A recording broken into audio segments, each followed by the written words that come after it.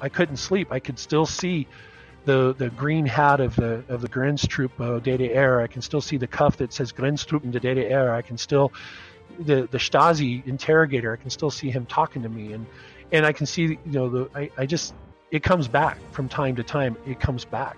Welcome to Cold War Conversations. Massive Soviet military forces have invaded the small, non-aligned, sovereign nation of Afghanistan. 5,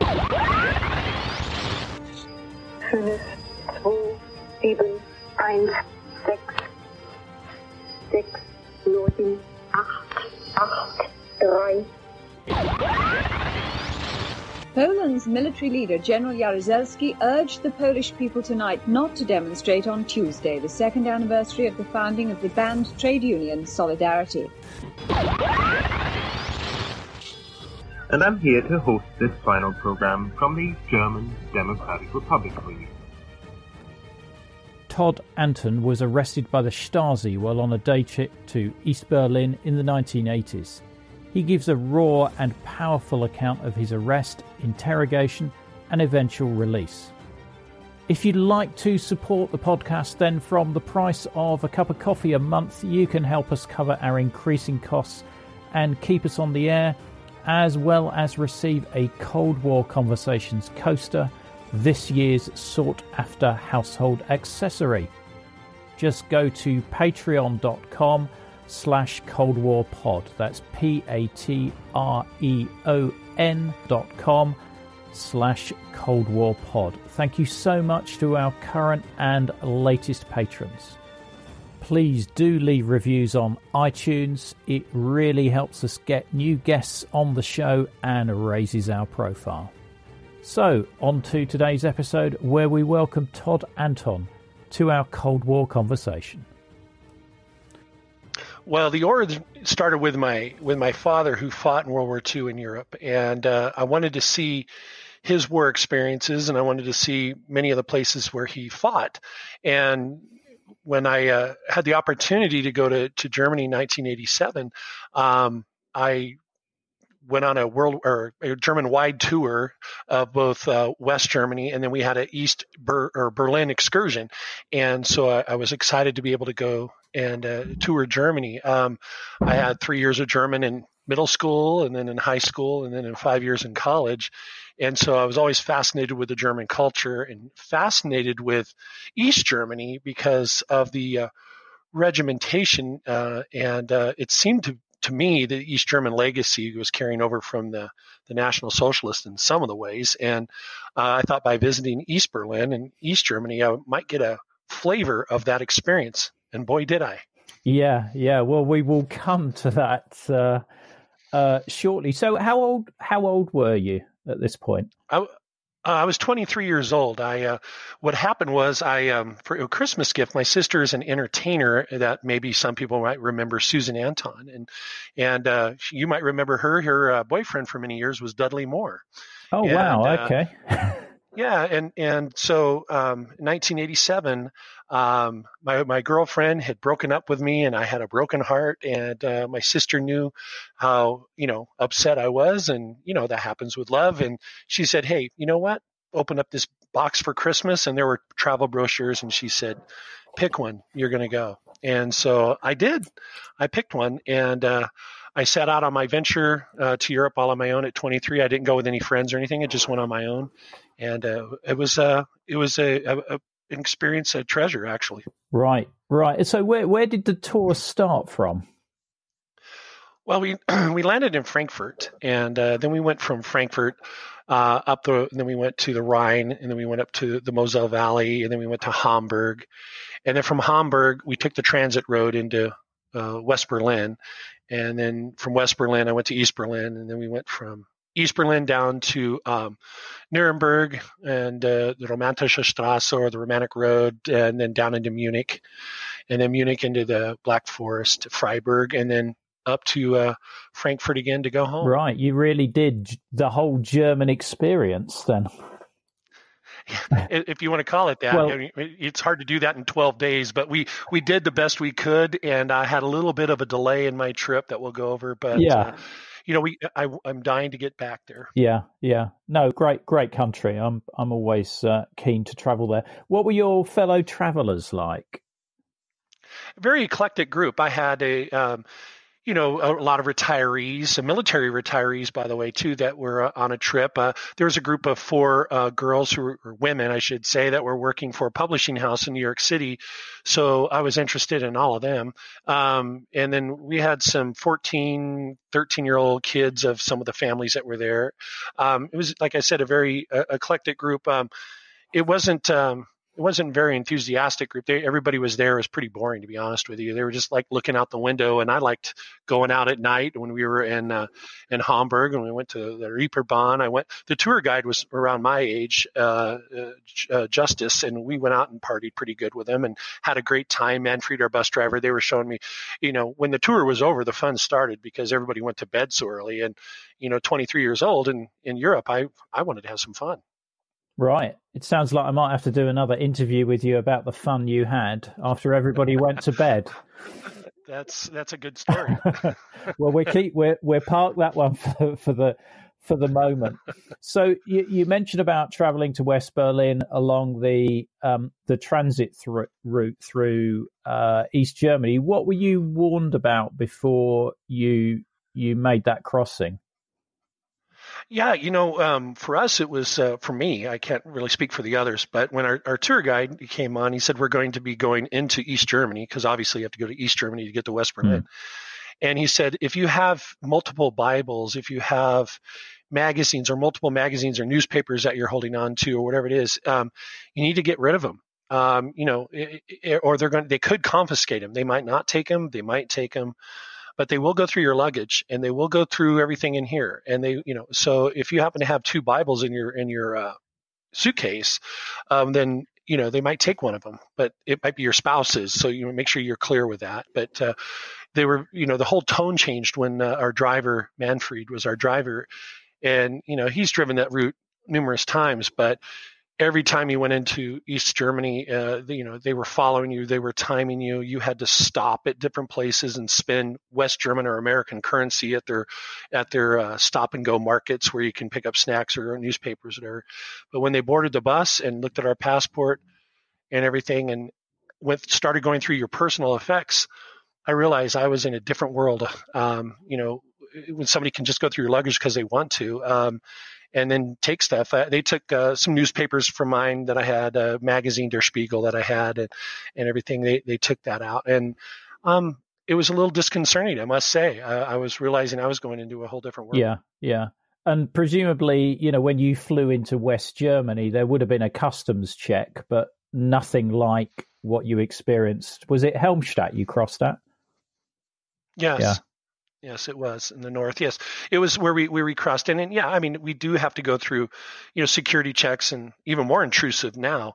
But when they started taking your possessions, when they started asking you your reasons for having it and your purpose for going into East Germany, and you had to explain yourself, coming from a tradition here in the States, we don't have to explain anything. You just do it. And so it was it was shocking for me, to be honest with you. And I was, let's just say I wasn't the most compliant. I was sarcastic and everything, and they didn't really appreciate that. But I just didn't really seem to understand what I was getting into, because the tour company did not prepare you for that. There was nothing in regards to don't take pictures while you're on the roads, be careful what you say to the guards. They didn't go over that anything with you. You're American. You're just used to saying what's on your mind. Right. And you mentioned about currency. So you had to change a fixed amount then at the first checkpoint. Yes, and you were required to spend it. And because, as East Germany was at 1987, they were going broke, so they needed as much hard currency as they could get. And so they were preferring that you actually spend American money. They didn't want you to change it so much into West German marks. So what I did, and I'm glad I did it, is I took all my American currency and West German currency that I had, and I hid it. I put it in a money belt and everything, and had it all put away. And so they couldn't have access to that. And but nonetheless, I still had to spend it. So I bought, sodas, chips, and Neues Deutschland, an edition of Neues Deutschland, which I wish I still had. But it was, $25 we were required to spend, and it really was a money making scheme. Yeah. No, I remember struggling to spend my 25 Ostmarks on a day trip to East Berlin. But anyway, we're here to hear your story, not mine. So when you arrive at the end of the transit route and you're entering West Berlin, how difficult was that? Because presumably they're trying to stop East Germans trying to get on your coach and get into West Berlin. Yeah, we did. The transit roads were pretty wide open. That was what was disturbing for us is behind us was a police car. I don't know if it was Volkspolizei or whatever, but I do remember this blue flashing light behind us the whole way. And they were following us, and their bus driver was extremely nervous about it. And the other thing is they would fine you if you exceeded the speed limit, and you had to go to different checkpoints and spend your money again. So it wasn't like we just went to one mini market to buy something. We went to 3. And so, they would time you. And so if you left, at 11 o'clock, you better be at the next one at 11:30, and if you didn't make it, then the tour company would be fined, and they would, it was all a cash making scheme. And having that pressure on you and having those 3 guards go on your bus and the mirrors and the guard dogs and them looking at the passport and then looking at you and looking at the passport again. It was just the stress and the tension was something that it was palpable. You really felt it. And then when you went through customs again to get into West Berlin, you go through the same show again, and they ask you the same questions again. And what I didn't know is that the same questions they're asking, they've already heard your responses from when you came in up in Hamburg or in that area. So if your answers deviated in any way, they were going to delay the trip. And your entry. So you better be clear on what you're saying. And fortunately we got in, and once we got through, it was a big party. We were celebrating. We were happy because we felt this cloud just release. And when we came up to Berlin, the interesting thing, Ian, about that was when we came up to West Berlin, we were surrounded by the sea of darkness, and all you could see off in the horizon was this glow, this bright glow. And if anybody has ever flown into Las Vegas or been to Las Vegas at night, you can see that from a distance.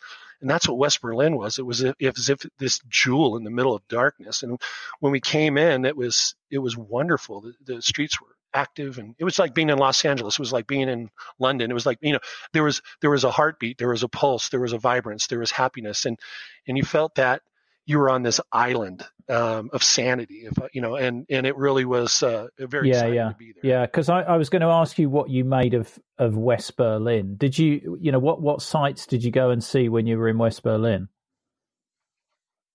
Oh, wow. We went to the Pergamon. We went to the museum, Alte Pinakothek. We did that.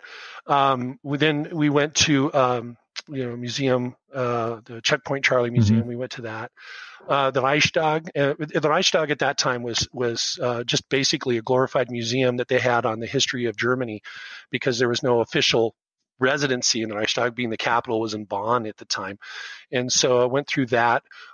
We went to the presidential mansion that was there, and we went to the Soviet memorial that's there, that's in West Berlin, and we went to the Soviet memorial that was there, and then we went to a cabaret, and I had Berliner Weisse, which is a great drink to have, a strawberry version of it, and it was great, and I got to meet and talk with the people.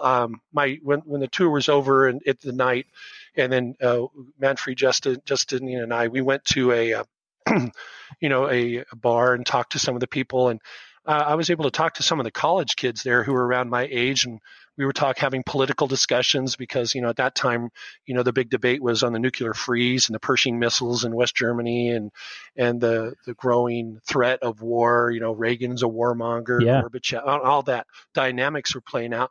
And it was interesting because, I never really had been challenged it before. And it was neat to talk to them about the politics and to argue about it. And that's healthy. I think that's healthy in a democracy is to be able to talk both sides without, you can disagree in an agreeable way, but you can still root for the same team and be democratic, And it was interesting to see that. And then most of those kids that were there in West Berlin, when I found out, they were saying the reason they were there is because if they lived in West Berlin, then they didn't have to serve their time in the West German Bundeswehr.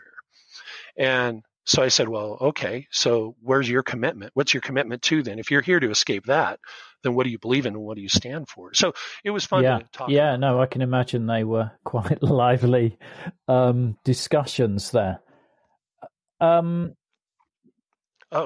They turned me on to a bunch of music though too, German music that was really popular, and I'm a fan of it even today. I listened to that Rio Reiser, Herbert Grönemeyer, and it was fun, and to understand that, and then speaking German as best as I can and understanding as best I can. When you listen to the music, that really gives you a message into what they're thinking, and it's the best reflection of a culture that you can get. And I treasure that gift they gave me that day. Yeah. And where were you staying in West Berlin? At the Hotel Hamburg in West Berlin. It was not too far from the. Oh, right. So it's right in the glitzy area. Yeah. Mm-hmm. Okay. You might find my episode interesting about the British music producer that worked in West Berlin, and he put on the first amongst the first punk gigs in East Berlin. I'll send you details of that episode. You might find that interesting because it's very music orientated as well. Well, yes. You mentioned music. I mean, I was in Berlin in July, and I left like the end of June, early part of July, and what had just happened in Berlin, two huge things that had happened in West Berlin at that time was we were all familiar with Reagan's tear down the wall speech, and that happened just 2 weeks prior to me coming there. So everybody in East Germany was already angry enough. But the other event that a lot of people forget about, it was in May, David Bowie had a concert at the Reichstag. And millions of people were attending that. And David Bowie had his concert. But what he also did was install speakers to blare over the wall into East Berlin. And so the East Berlin youth were thronging as close as they could to the Brandenburg Gate and to that area. And the Volkspolizei, the Grenzpolizei were having to, there was riots going on because people were wanting to get over the wall to go to the concert and wanting to hear that. And David Bowie was very, strong into making sure that music got blared over the wall into East Berlin. So you had the David Bowie concert on top of Reagan's speech, and you had even a more acutely sensitive East German ego. Yeah. So you were crossing into possibly the perfect storm for what happened next. That's for sure. So let's come on to your crossing into East Berlin. So this was a day tour, which is just one of these standard tours that they were operating at the time. And you came in through Checkpoint Charlie, and there was a little bit of a problem with your T-shirt. Yeah, that's what I was going to mention. One of the other events that happened that spring, if people remember, there was that young West German, Matthias Rust, who flew his Cessna into Red Square and somehow evaded the vaunted Soviet air control system and everything. And he landed that little Cessna in Red Square and got out and was arrested for hooliganism. But everybody in West Germany and Der Spiegel, they just thought that was hilarious. They thought that was wonderful. And there was a sense of German pride in that, in a way too. And they had these, the Germans are wonderful for their sarcasm. And, there were these T-shirts in German, but it had a picture of the Kremlin, and in German around it, it was written, "Now opening International Airport Red Square," and it had a German Cessna in front of the Kremlin there, and it was a hilarious shirt. So I bought one and everything. And so I thought, well, we're going to East Berlin tomorrow. Let me wear that shirt. And so I had that shirt on when we were going through our through Checkpoint Charlie. And they, the American side, they just wave you through. There's no big deal. You log in and tell them what tour you are, what time you're in. And I think you had to be out by like 4:30 or something like that. There was the time you had to be out because to stay in East Berlin, you had to have an appointment and you had to register and all of that. We didn't do that. We were just there for a day tour. And so when they came on the bus and going through the same routine, and they're looking at your passport and they're looking at you. And my passport picture was a little bit different because when I had taken my initial passport picture, my hair was long, I had a mustache, and then I shaved all that off for the most part when I went on my trip. I didn't want to, and so I didn't look like the same person on that. So they were questioning that to begin with. And then the guard looked and he stopped at me and he looked at my shirt and he said, you can't wear that here. I said, well, I'll turn it in out. And he goes, no, you don't understand. You can't wear that here. Give it to me. And I said, what am I going to wear? He goes, that's not my problem. And so I'm looking around and, people on our trip goes, I have an Adidas sweatshirt. You can wear that. A zip up shirt. You can wear that and everything. But I'm 6'7", and so it looks like whatever they're going to give me is going to look like a tube top. And I didn't want to wear that. But the guard was funny. When he saw that, he saw my shirt and he actually kind of laughed a little bit. He kind of chuckled to himself. And he said, I'll be right back. And so he came back and he gave me this T-shirt and he says, wear this. And then the T-shirt had this hammer and sickle and it said CCCP on it for, Russia, for the Soviet Union. And I had to wear that. And so I put that on and he took my shirt and he marked, they were writing down and there was him and a gentleman behind him with a booklet and he was writing stuff down. So I'm assuming they wrote stuff down about me. And then they waved us through and we went through the processing and the mirrors and all of the security checks that they do. Then actually, after we got cleared to go through Checkpoint Charlie and go into Berlin, our tour guide from the West, Justice, he sat down and the East German tour guide got on. And he was in charge of the trip. You had a East German tour guide that was on our bus, and then he brought with him a gentleman who another additional person. He came in and kind of sat towards the back of the bus, and this gentleman conducted a tour of East Berlin. Right. Tell me about your tour guide. I mean, presumably they were very much keeping to the East German party line and describing things in glowing ways. Yeah, it was a propaganda tour, and he got on, and he was a pleasant sort. His English was excellent, and everything. He was a member of the SED, the Socialist Einheitspartei, and he had to be to do that. And our tour, just to be clear, our tour that we went over, we're all Americans. There was no Canadians or anybody else. It was pretty much everybody from our tour signed up to go. So we filled the bus up with our team, and so to speak. So that was nice. And he got on there, and he was taking us around. We went to Trump Tower Park. We saw the Soviet cemetery there, and he was talking about the liberation of Berlin by the Soviet troops and how the glorious Soviet army liberated them from fascism and all of that. And we got the propaganda line of World War II.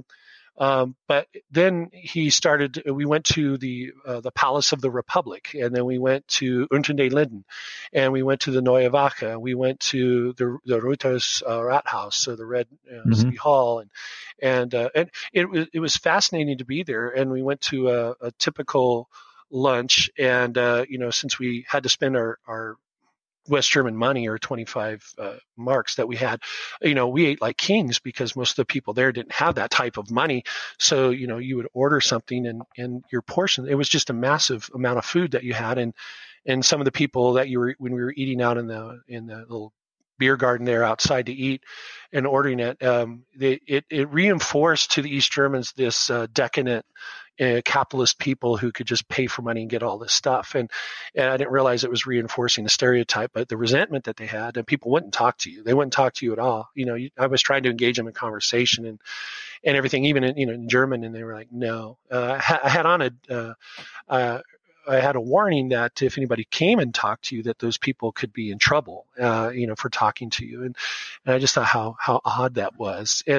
But our tour guide and I got into a debate. He was saying America was imperialistic and wanted to bring a nuclear Armageddon to the world, that Reagan was a warmonger, that the United States was not, in the community of nations as the Soviet Union and East German were. And, we look out for the workers. And he was talking about, poverty, and you don't see any, slums or anything like that in East Berlin, and the socialist system works. And I'm raising my hand. I'm going, what do you mean you don't see any poverty in East Berlin? You still have buildings you haven't fixed from World War II. What the hell are you talking about? And don't tell me about poverty. We got people that can't eat lunch and look at us like we're rich and like they're working for food. They had a couple of people ask me for money. I said, and I didn't give it to them. But how is that a culture that you should celebrate? Or how are you any different from us then?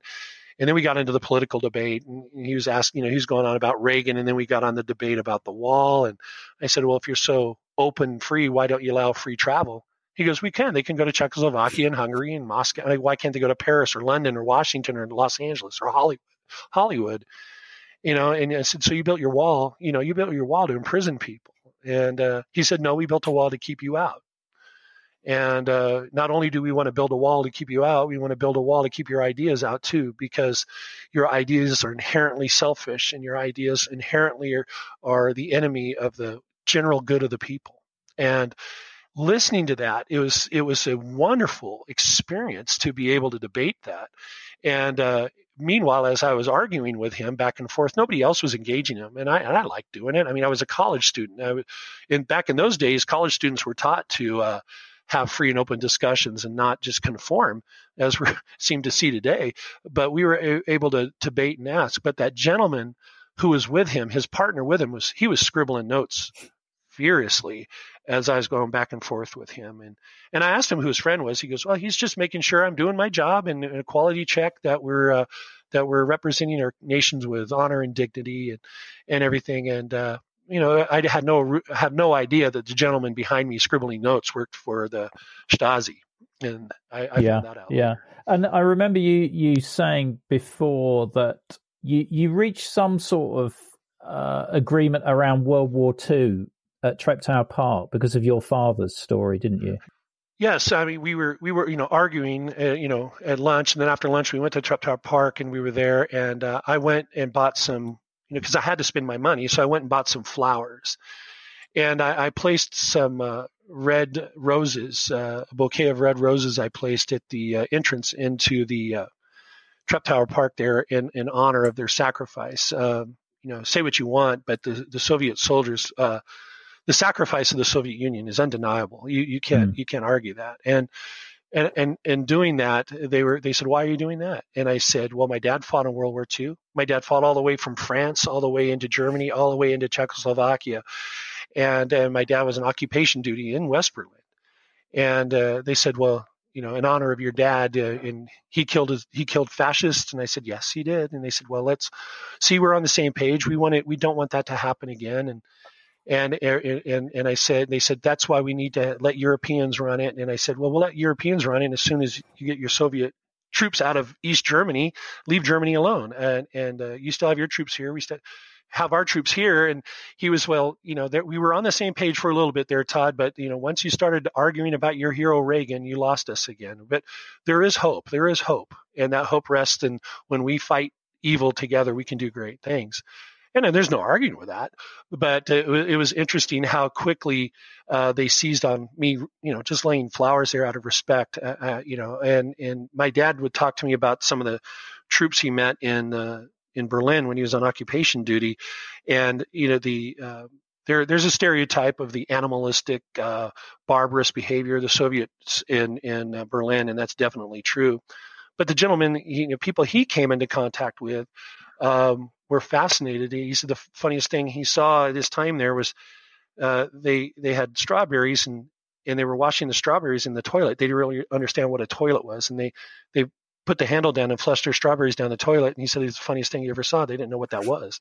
And he just thought how amazing being in the service was to take him from a small little town in California, and here he is flushing strawberries down the toilet with Soviet troops. It's amazing the journey one's life can lead to. And when I talked to my tour guide about that, and it was a real human exchange face to face, and it made it less argumentative. And you're like, well, you're people too, and it was a intensely personal experience, and I really enjoyed it. I wish more people, well, in that sense, we're having the conversation, not interrogation, but having that kind of conversation with somebody else that leads to a lot of mutual understanding and breaking down a lot of barriers. So yeah, no, it's interesting there that you did find that common ground there over the when we were allied and the US were allied with the Soviet Union fighting Nazi Germany. No, that's really interesting. So you do the tour and then you're back at Checkpoint Charlie.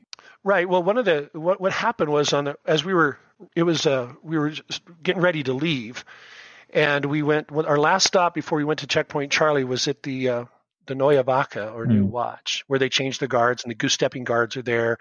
And inside of there was the eternal flame at that time, the eternal flame to the victims of militarism and fascism that they had. And, it was like the changing of the guard there, like we see at the Arlington Cemetery here, that, the guards at Buckingham Palace, it was their pageantry, and I wanted to see that. And it was very amazing.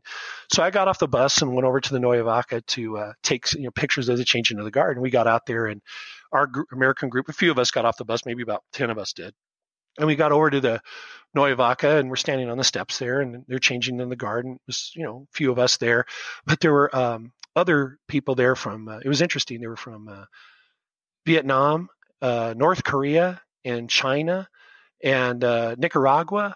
And here was these Americans here, and they were looking at us like we were from Mars. But anyway, they changed the guard, and I thought that was just fabulous to see. And then on the street right in front, just along Unterden Linden, pulled up this German deuce and a half, or this East German truck, and it had the canvas on the back, and the typical like you see in the military. And I'm like, well, that's pretty cool. And look at that. And there was all full of soldiers in the back, the NVA soldiers, National Volksarmy soldiers. And they were towing on a flatbed trailer, they were towing like an armored personnel carrier, an APC. And I'm like, that's really cool. So I left my group over there taking pictures, and I walked over to them, and I started taking pictures of them. And I started taking pictures of the armored personnel carrier. I started taking pictures of that. And then I went back to my group. Nobody said anything. But I took pictures of that because here in the States, we see military equipment going up and down our road all the time, and we take pictures of that. And it's, you interact with the soldiers and talk with them, and nobody said or yelled anything at me. And I went back over to our group and saw the soldiers take their place. And I was pretty cool. It was pretty impressive to watch that. And then we got back on our bus, and wasn't thinking anything about it.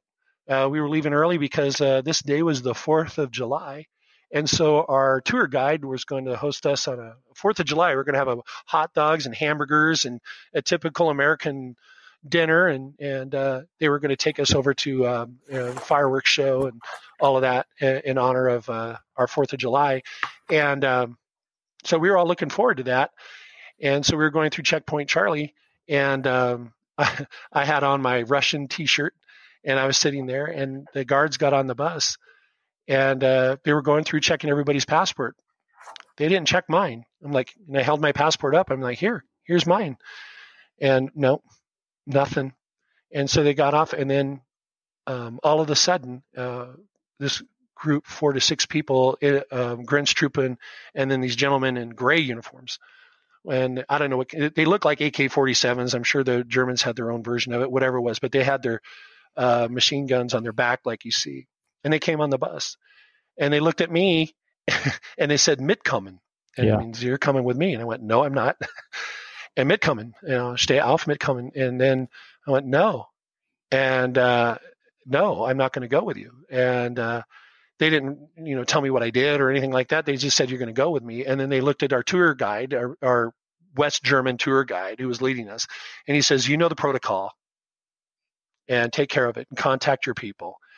And then they reached down, and it's hard to talk about sometimes, but they reached down and grabbed me by the collar of my Russian T-shirt, ripping the collar, and literally dragged me off the bus.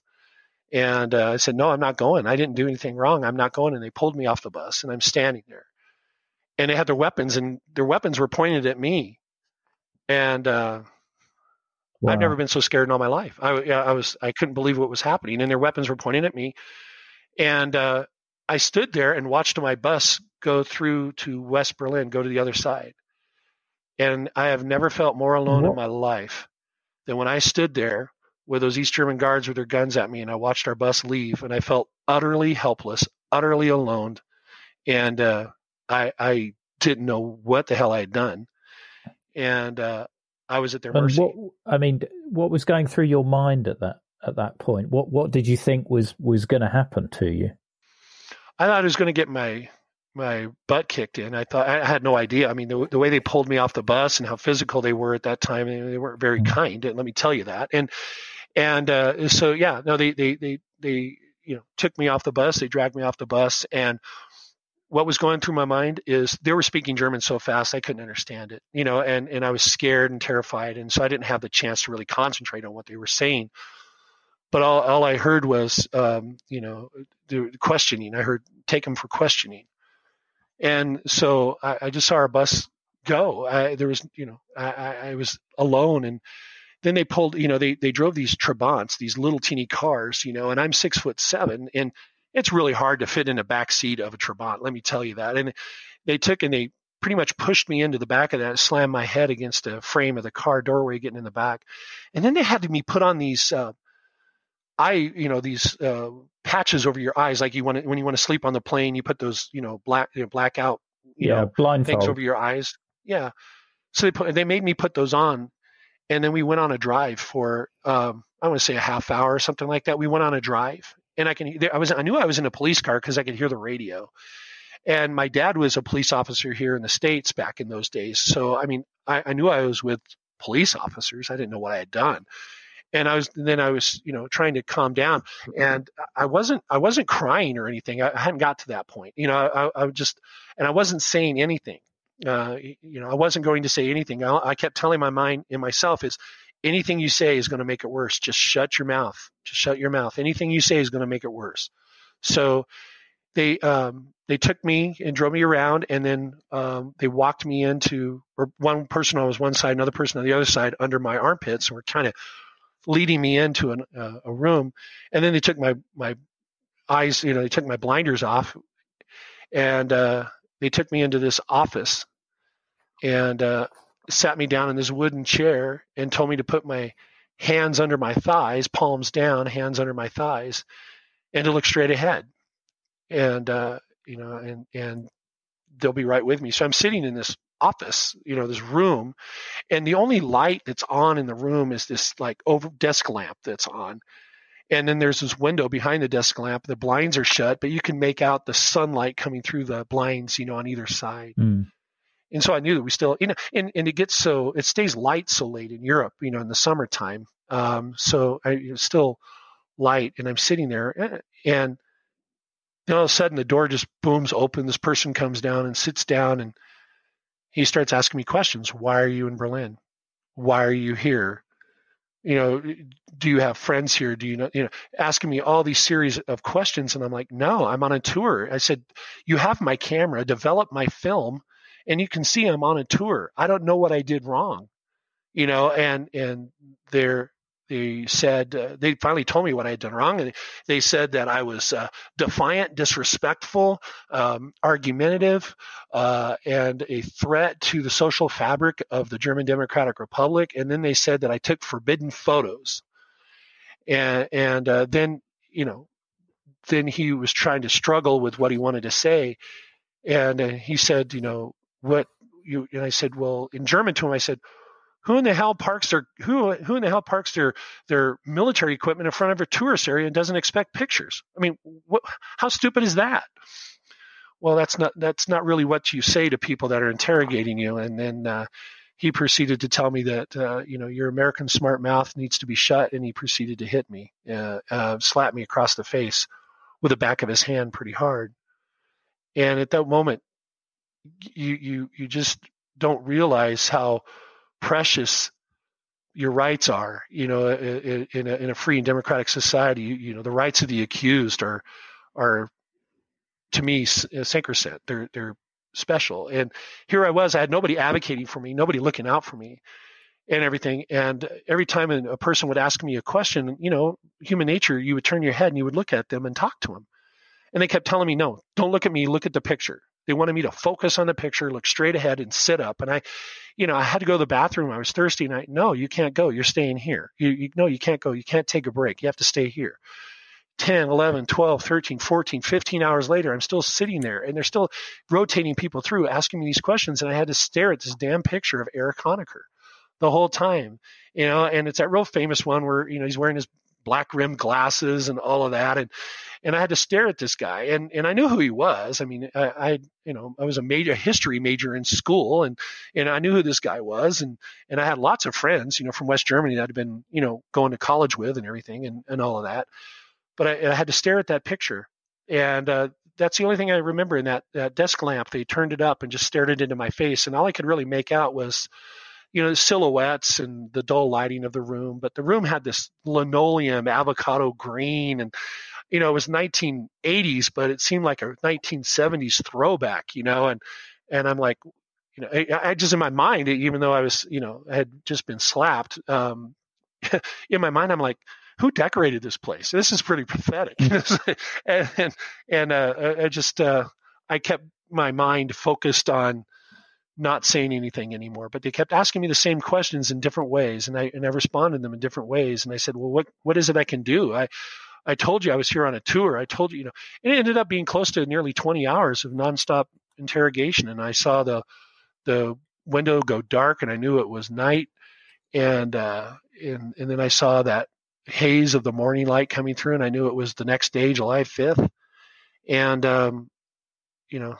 that it was scary.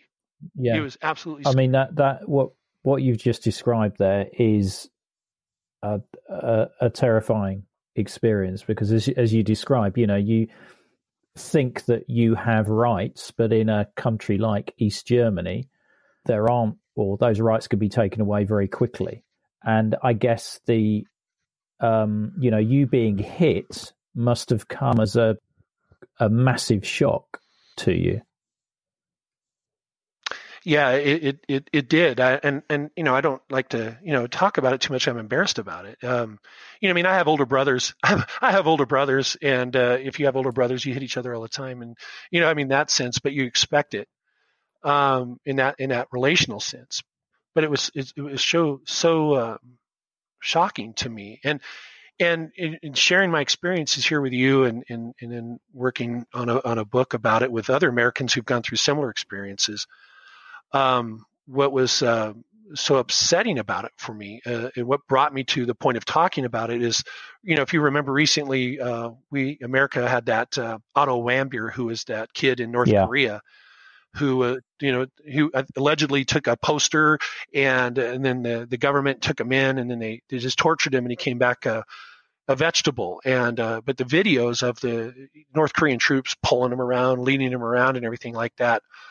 I really talked about it too much, but when I started seeing the news, that brought it all back again. And for me, I couldn't sleep. I could still see the green hat of the Grenztruppe DDR. I can still see the cuff that says Grenztruppen DDR. I can still the Stasi interrogator. I can still see him talking to me, and I can see it comes back from time to time. It comes back, and I found, and I was talking to friends of mine who, World War II veterans and veterans all through, and they said, Todd, that's PTSD you're talking about. And I said, no, you guys went through war, He goes, you don't have to go through war to have PTSD. Mm-hmm. Victims of violent crime have PTSD. And he goes, you were a victim. And I'm like, no, I got my smart mouth got me in trouble. And he goes, no, you were thinking it was a good give and take. You were just being you. And if anything, they were being defensive. But seeing the news with Otto Warmbier coming back, it brought it all back to me. And so I decided to write about it. And it's been cathartic to do that. Talking to you is cathartic to do that. But I'm always so worried about being judged. What kind of a man allows himself to be hit and doesn't do anything back? That there's absolutely no judgment there whatsoever. I mean, I'm honored, and I'm sure the listeners will feel honored that you've, shared your story with us and been so open and honest about your experiences, and there's absolutely nothing ashamed of or I don't know. I'm amazed. I mean, one of the things that I wrote down whilst you were talking there was that I was amazed that you retained your sense of humor in terms of thinking about the decoration of the room and how bad it was. Yeah, well, to me, we had a real popular show here in America growing up. It was called The Brady Bunch, and it was a 1970s family. And I'm like, the next thing, this guy's going to come here and he's going to have a perm going on, and and I was trying to, humor is always important to me. It keeps me going, and all I kept thinking about at that time was, just quit saying anything. But when I answered him, and one of the last guys who came in to talk to me, one of the last Stasi interrogators came in to talk to me, his English wasn't very good. And and I said, how can I help you? I said, is there, is there, in German, I started speaking German to him, and that cost me about another 5 hours. He's like, well, you speak German, you must be CIA, you must be a spy. And I'm like, well, if this is the German you think the CIA speaks, then, we really have a lot of work to do, because my German's just good enough to get by, but we know that just caused them to be basically what it was. The way I understood it was this was just nothing more than a shakedown. They wanted to intimidate me, so I would go back and disseminate that fear amongst other potential tourists, American tourists, into East Berlin. They didn't want them there. They were self-conscious about, whatever messages we had to deliver, or our money, or whatever it may be, because the seeds of the Wende, or the seeds of the change in East Germany, were growing very strong, especially in Leipzig and all of that. So they were aware of that. And so they were trying to keep any Americans out through intimidation. And then so they took everything that I had. I mean, they took my camera, they took my passport, they had my shirt still. And then the one thing that I didn't want to let them take was my dignity. But I'm just like, and I was argumentative. And what I found out is one of their trainings that they have for Stasi, and what they have is the more argumentative you are, or the more indignant you are, to them that means that you're innocent. People who are guilty, cry or quiet, or apologetic and everything like that. That their training says that is an admission of guilt. Well, I didn't apologize for anything, because I didn't know what I was apologizing for. And in doing that was a signal to them that I was legitimately a tourist who just was unwelcome and all of that. And so when I heard them talking about, the group of officers came back in and they were talking, and I can make out what they were. I could hear that I was going to be released. And so I was excited about that, of course, but I wasn't demonstrating that excitement. And then I had to sign an Aufklärung, or some kind of statement, and it said on the statement that I was a enemy of socialism, Feindes des Sozialismus. I had to declare that I was an enemy of socialism, and then I would not return to the GDR, and if I did, I would be subject and would be imprisoned, and I had to sign that statement. Well, two things. There was no way in hell I ever wanted to go back to the GDR that way. And then the other thing, to declare myself an enemy of socialism, was something I was and still proud to say I did. And so I signed that, and they said, okay. And they took me out, and I thought I was in a totally different location, but I was still in Checkpoint. I was still in the East Berlin side of Checkpoint Charlie.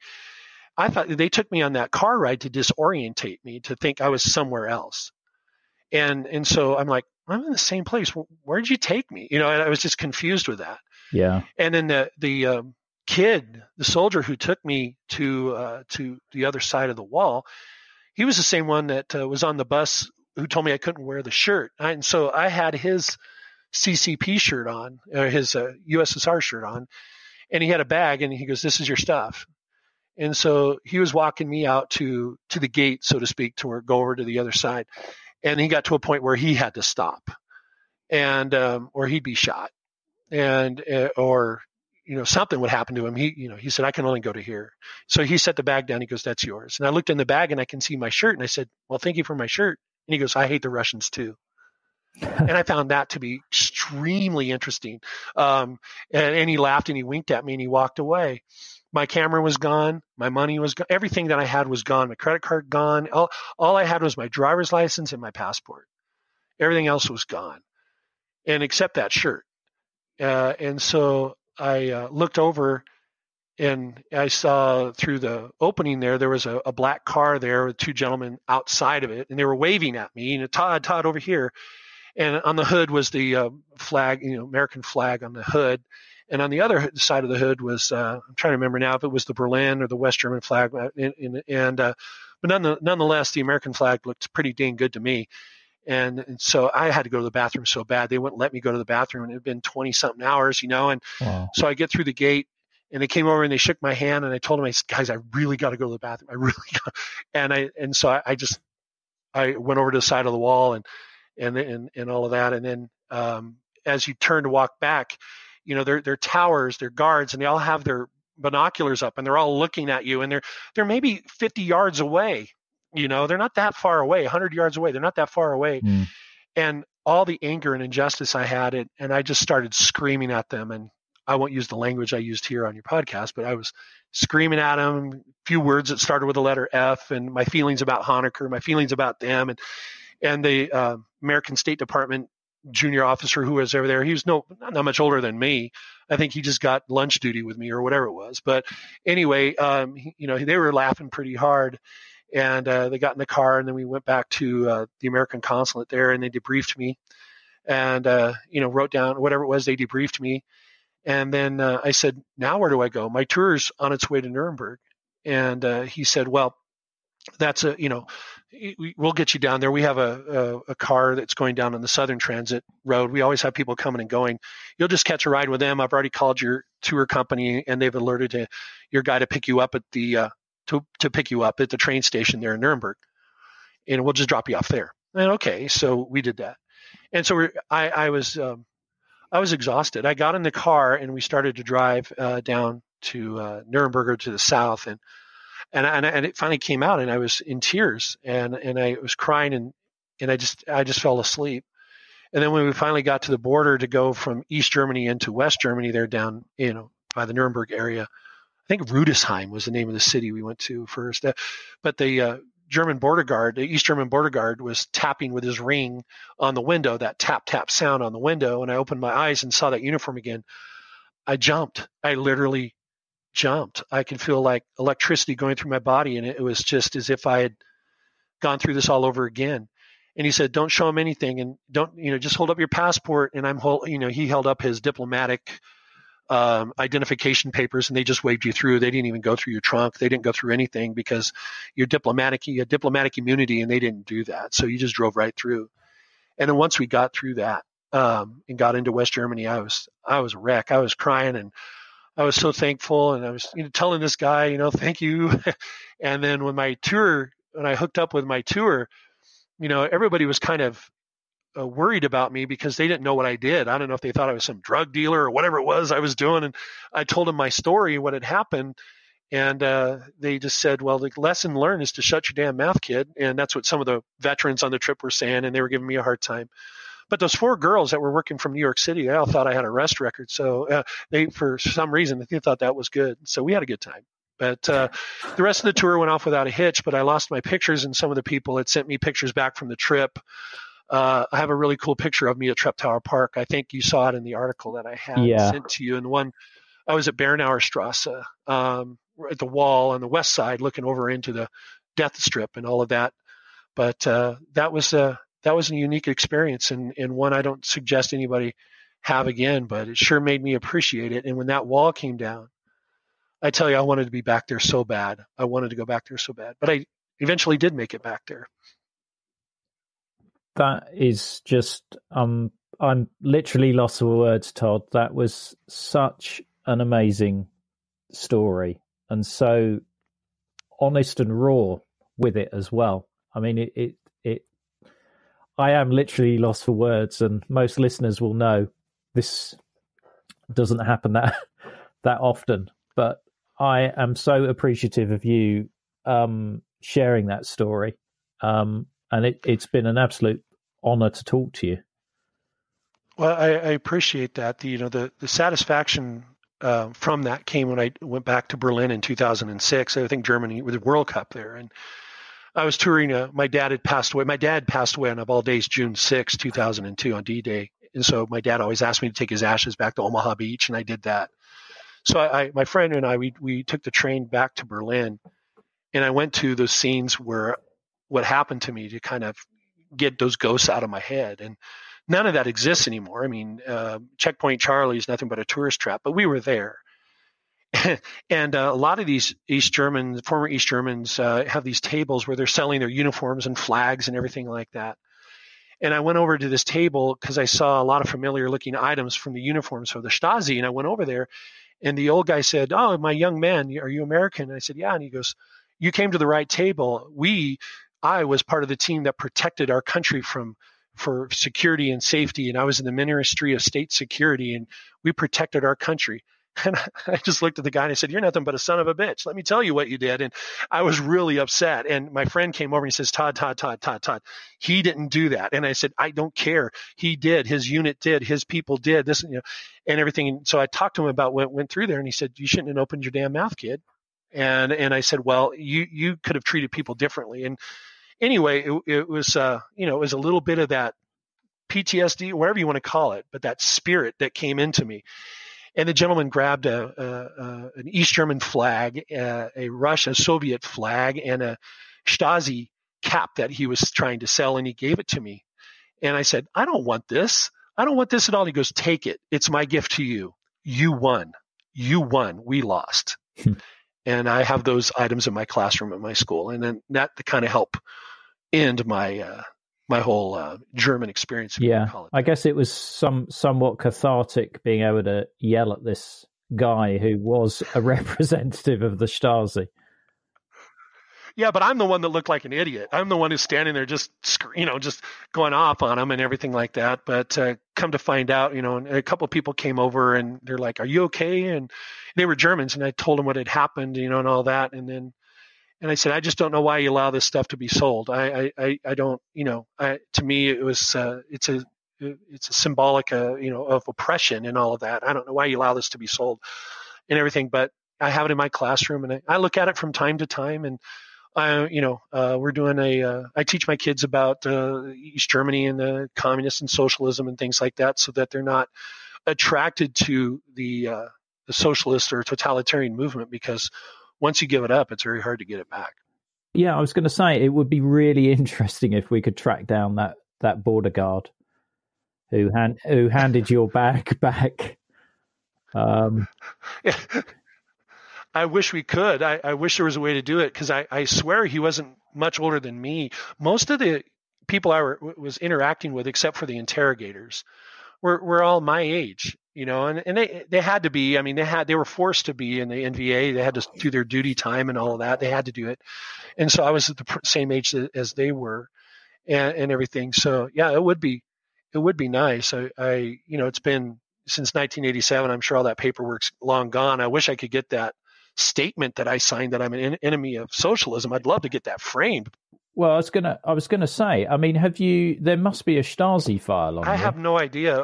I have no idea if there is. I have written to the document section and stuff in Berlin looking for that, and there isn't anything on that really. There really it's so long ago, and and then come to find out in the research I'm doing for my book, those things that happened to me happened a lot. Quite a few people that were interrogated and briefly, and it was just a customary shakedown. The only thing that was different for me is that they held me overnight, so they had to notify the American authorities, because again, all Americans needed to be out by a certain time if they didn't have proper paperwork, allowing them to be there and everything.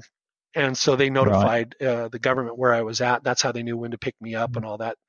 So, like I said, it was just a shakedown. Out here in California, we have that when we drive down to Mexico and the Mexican police pull you over. They can either write you a ticket or you give them cash, and they let you on your way. And people give them cash and they go on their way. And that's pretty much what I was told by the American officials, is that it was just a way to shake you down, to scare you, to spread disinformation, and to get money from you. And I said, well, they didn't get much money from me, because my belt, they never took my belt off. Had they taken my belt off, they would have seen all my money, because I had it in one of those. Oh, right. So you had that on all the time, and they never fully searched you. No, not on my belt. They just thought a belt's a belt. They hadn't thought about that. My shoes were off. They had me take my shoes off. Right. And my shoes were off, and I guess that's one of the reasons why they went. I don't know if you're going to go to the bathroom, they're worried that you're going to kill yourself or something or whatever. They don't. I don't know how that works. But what I do know that works is just the sheer. It's not the physical abuse that hurt. It's the mental. It's the constant questioning, and then asking it in a different way, and then in a different language, and then you're so tired, and they want you to be tired, because then you'll slip up, or you might reveal information or anything that you're hiding. And all I kept saying is, I just want to go home. I just saying, I just want to go home. I just want to get out of here. Yeah. Because what you described is, I mean, I've been to the Stasi prison at Hohenschönhausen, and the tours they do there, it's often somebody who was actually imprisoned there. And the procedure that you described is almost exactly what I heard from them. Particularly this palms under your thighs, look straight ahead, and the repetition, somebody else coming in, asking the same questions to make sure that you're still going to stick with that, absolutely echo the experience that you've described. And it sounds like, by you being argumentative, you probably might have saved a day under their custody, in so much they realized your innocence within a day. Right. It's that when I did some research and starting to do the research in this, I mean, even though I have my master's degree in World War II studies and everything, my passion is grown into the whole German time of, the East Germany, West Germany. And I'm really fascinated with that because I lived it, so to speak, and I'm emotionally connected to it. And what I found in some of the Stasi, I read there were actually PhD dissertations written by potential Stasi officers on how to mentally break people and how quickly you can do that. And they were saying that, somebody who is guilty, you can break them within simple hours through various questionings and threatening them too. If you don't reveal your information, we'll put your children into state care and adoption and you'll never see them again. Those kind of threats that they would do. It was very effective. But one of the things he was saying in that dissertation was, the more angry or argumentative you are, and those kind of things demonstrate a degree of innocence, and that they should recognize and be aware of. Then that's, I guess, I fulfilled that. So I'm maybe my smart mouth got me out of that one, Ian. I don't know. Yeah, maybe. I mean, it's interesting because when you described taking photos of that truck and the armored personnel carrier, that is probably something they wouldn't expect a tourist to do necessarily. And I can't remember when I went to East Berlin whether there was advice about don't take photos of the military apart from the Neue Wache and railway stations and bridges and things like that. But it sounds like you never had that advice. No, there's two things. Number one, maybe I didn't get that advice. And maybe number two, I was 23 years old and maybe I wasn't listening too. You know what I mean? Yeah. There is that. It's a bit like, the safety drill and stuff like that. You tune out. I've been teaching 30 years in the classroom, and believe me, I know when kids are listening and not listening. And I've been a husband for 30 years too, and I know when I'm listening and not listening too. So that doesn't mean they didn't do it. But there's a fascination somehow that I want to get back there. I really want to take my family back to Berlin someday, and to take them and let them see that, because a lot of this story I've kept in. My wife, she's like, I met my wife in 1988, and a year after that, but I didn't talk to her too much about it, and so she's like, I can't believe you went through that, and yeah, I did, and I wish I could take him back there. I wish I can show him that, and I must say that and I don't want to waste your time here. I know we've gone on a long time, but I really feel that I teach, that I think people need to understand, is how courageous and how brave the East German people were. They are the ones who took down the wall. It wasn't the Russians. It wasn't us or the Americans. It wasn't the West. It was them. It was the East Germans themselves who took it upon themselves at the threat of the army and the threat of the Stasi and the threat of the abuse and the threat of arrest and death, to bring that wall down themselves. And they kept chanting, "Wir sind das Volk," we are the people. And every time when I see that in movies, or when I see that on YouTube or whatever, that night when they opened the gate and were shouting, "Wir sind das Volk," we are the people, I can't think of anything more inspiring to hear than that. And at that moment, when that wall came down, when they raised the arm at Bonhoeffer Strasse and people came through, at that moment, for me, I think World War II ended for the German people. And I think World War II finally was over, and they were able to determine their own future, and they were able to define what freedom means to them. Not what America wants it to mean for them or what anybody, but the German people themselves can do that. And so the real unifiers of the German nation were those East German citizens themselves who were very, very courageous, and I have the utmost admiration for them.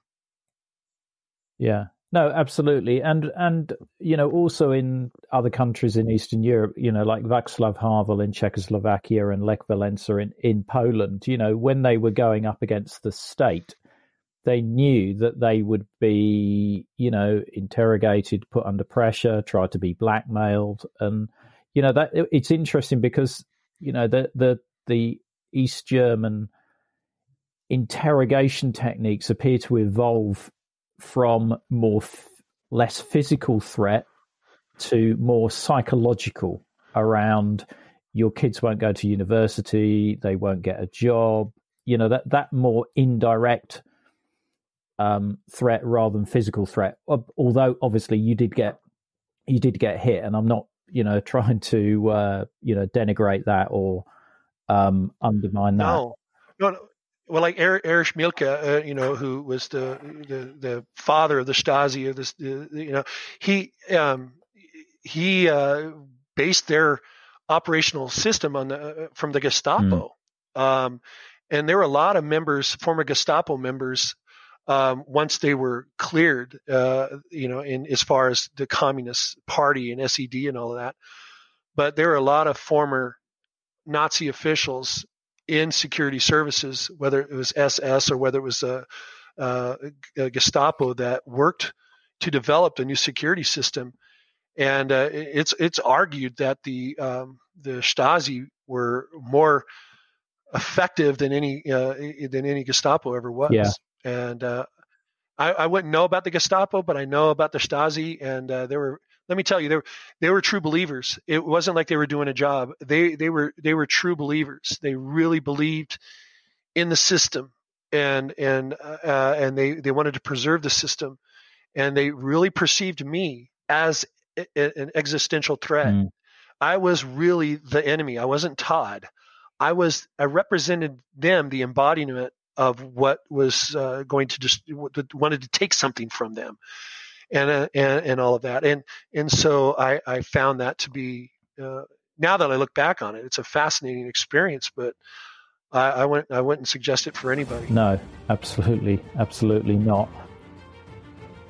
Well, that's it for today's episode. However, there's photos and videos in the show notes, which are at coldwarconversations.com/episode and the number 64. Don't forget, you can support us and get a Cold War Conversations coaster at patreon.com/coldwarpod. That's patreon.com/coldwarpod. If you like what you're hearing in the podcast, you can really help us as well by leaving reviews on iTunes, Stitcher, our Facebook page, or with your favourite podcast provider. This really helps raise our profile and get new guests on the show. If you can't wait for the next episode, do visit our Facebook discussion group, where our guests and listeners, just like you, continue the Cold War conversation. Just search Cold War Conversations on Facebook. And we're also on Twitter at Cold War Pod and Instagram at Cold War Conversations. Thank you very much for listening. It is really appreciated. Goodbye.